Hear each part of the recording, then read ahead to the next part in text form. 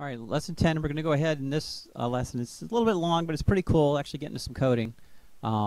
It's the fun stuff. So we're actually going to, there might be an instance where there's a processor there that doesn't really do what you want it to do. And NiFi has the ability to let you custom make your own processor. So I'm going to show you in this lesson how to custom make your own processor. For this, you're going to need some things already installed on your desktop. We're going to use Java, Maven to create the base project, base templates, and then Eclipse. I like using Eclipse. It's a really good editor and a good tool and a good IDE to help troubleshoot things, and it just makes it easier to code. We use Maven to build a new processor. I'll show you how to transfer a flow file. You can set up different relationships based upon certain criteria. So basically, you've seen things like pass and fail. That's a relationship. So we'll show you how to define those. How to create a property. So you noticed before some processors had properties assigned to them. Like I think the get file, you had to define where the get file actually was and what directory to look for things.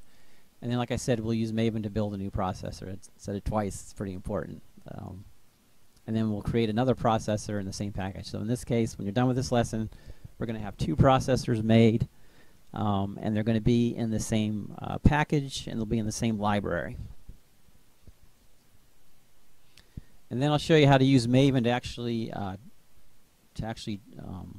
create an Eclipse project from a Maven project. Again, I like using Eclipse. All right, so let's get started. I'm going to do everything in the demo. I'm going to create a new directory called New Processor Directory, and we're just going to put everything in there. So let's go ahead and build a new processor. So what we're going to do is create a new directory. We're going to go ahead and call it New Processor. Let's go ahead and CD into that new directory.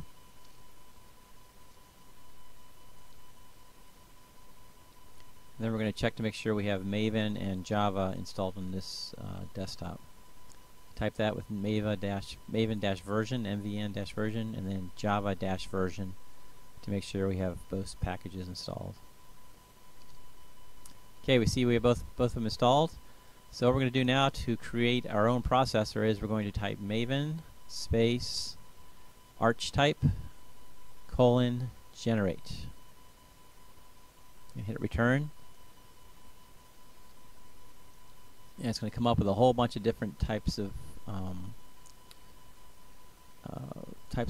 Java projects that we can install for us. So we want to narrow it down to NiFi. So we're going to type NiFi. 632, we want NiFi.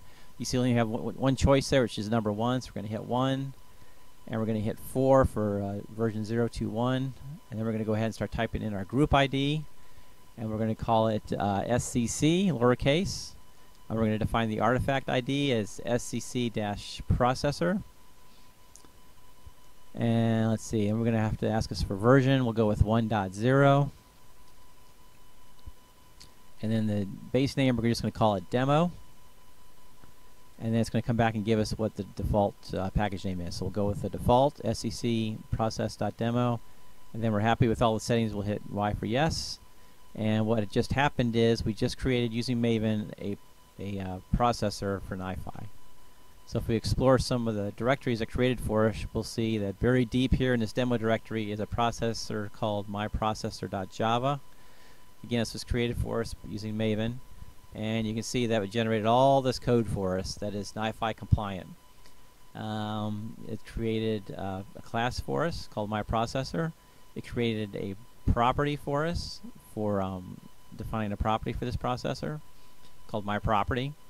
And it also created a relationship so that when we're doing the flow, we can define where we want the flow file to go. And we're going to call this relationship myRelationship. Again, this is just default out of the box that Maven created for us.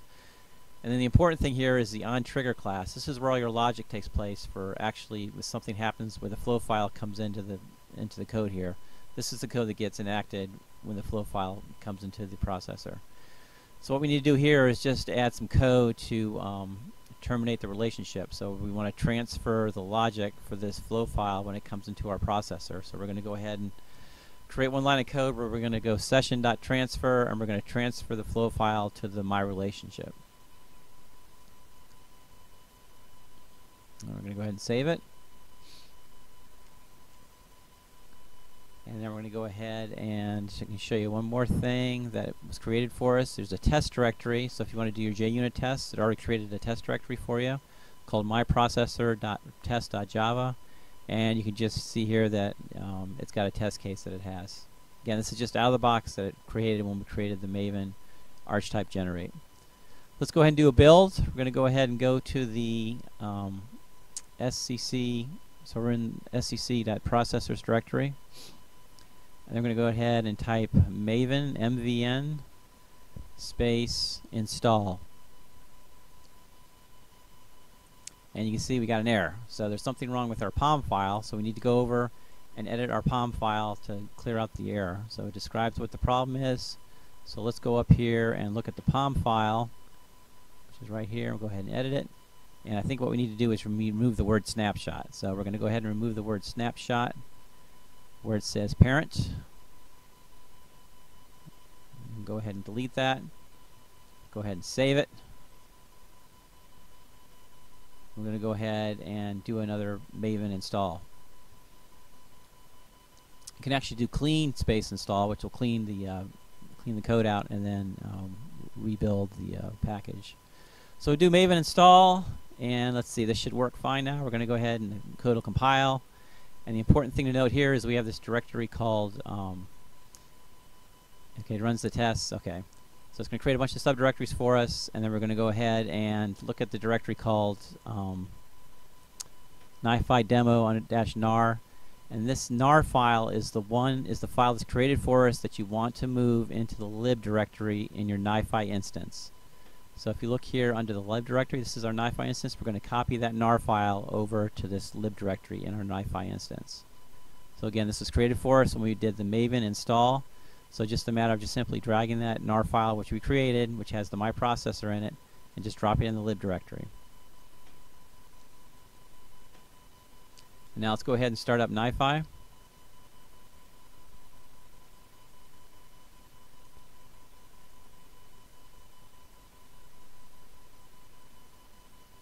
I'm just going to go ahead and type run NiFi, we've always done.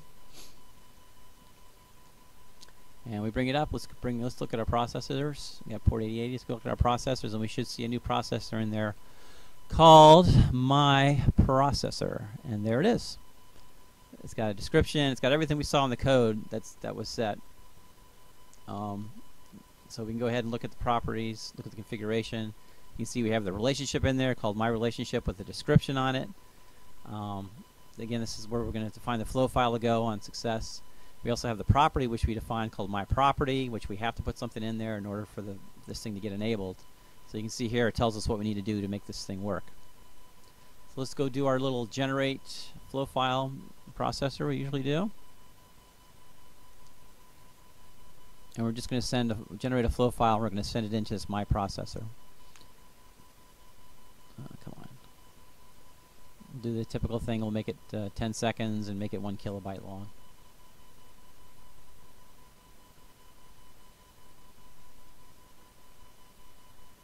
So again, every 10 seconds we'll generate a 1 kilobyte flow file, and we're going to send that flow file into the my processor processor.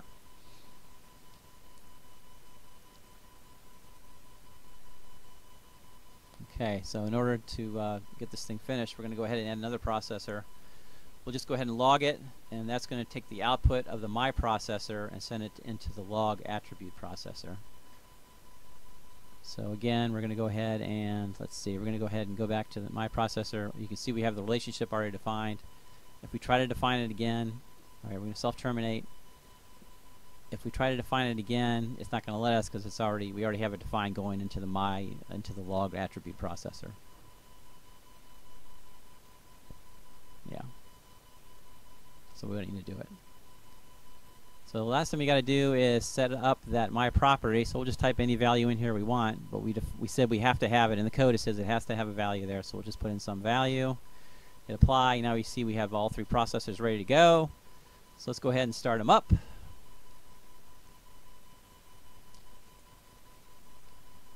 And we're just going to generate a flow file. It's going to go through the my processor, and it's going to go through the my relationship into the log attribute.